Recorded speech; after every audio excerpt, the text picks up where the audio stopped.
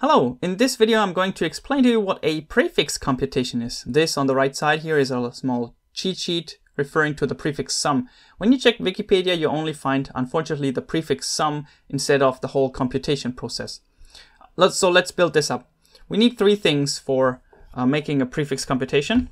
The first thing we need a list of elements. In our case, let's use x1, x2, x3, and x4. And let's think of it as, let's mark it like this. Okay, the next thing we need is an operator.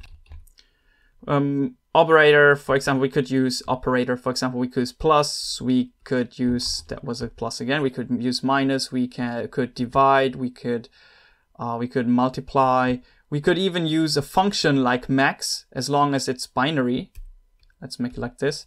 Or we could use a function like min.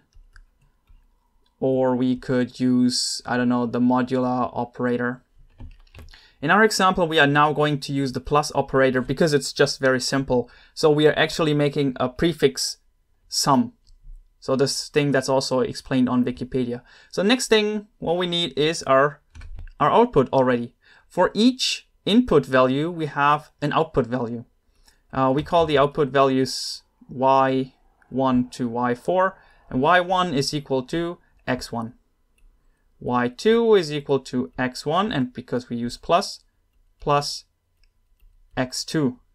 y3 is equal to x1 plus x2 plus x3. I think you get the idea. And y4 is equal to x1 plus x2 plus x3 plus x4. Bam, finished. That's prefix computation. Just to, like, for each result, you'll just add another list item.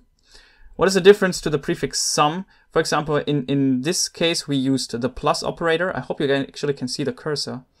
And for example, let's say we want to use the minus operator, then we would have, instead of a plus, we would have just minus. It's exactly the same, we just would have minus. So it's like we accumulate the values as the more far down we go. This is kind of equal to if you have a list. Let's say we have a list 1, 2, 3, 4, 5, and 6. Let's make it commas in the middle. And you want to add all of these. Then you would add 1. You have 1, 2, 3, 4, plus 5, plus 6. So pretty simple still. And with the prefix computation, you always get like the part sums. Like first is this sum that you get, the second sum, this is the first sum, this is the second sum, third sum, and so on. I think you get the idea. This is pretty simple actually. The question is, when would you really use such kind of thing? I cannot come up with a very simple example where like a usual person would say, now I understand where I need it. In my case, I used it for the so-called list ranking algorithm. But you have to be careful with the list ranking algorithm. It's like the opposite. Like the accumulation goes down here, whereas the list ranking is like this shape. That's not so important, but the idea is the same. And that was not finished. List ranking algorithm solved with a parallel algorithm. Or I used it when I studied about the Eulerian trail that is used in a binary tree when you want to know the depth of each node in a binary tree with a parallel algorithm. That was a lot of difficult words. Okay, so these are the examples I used it for. And basically the video is already finished, but I want to go on one other way and one other notation that you might find on the internet.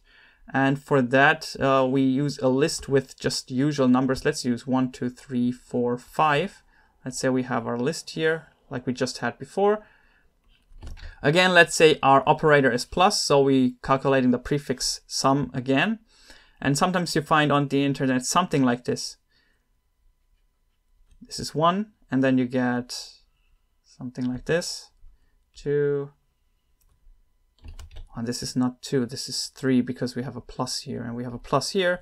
I have 3 plus 3 is 6, and the next one again plus, so we have 10, and the next one again plus, so we have 15. And again, you can say this is equal, this is y1, so it looks like a 2, y2, y3, y4, y5. And you get this, the more elements you have, you get the bigger this rectangle, this square is in the end. So I don't say this is easier to understand, or I don't want to tell you, oh, look at this. Well, I do. Okay, my point here is, sometimes you see this on the internet, so if you see this kind of stuff, then you can see, okay, they're talking about the prefix computation. Why? Because you use, for example, let's take this element, and you use the computation from before plus this element. And then you get this huge square over here. But I personally think this stuff here in the top is much easier to understand. Okay, I should stop talking. Thank you very much for watching. If you have any questions, comments, or suggestions, leave them in the comments. Thank you very much.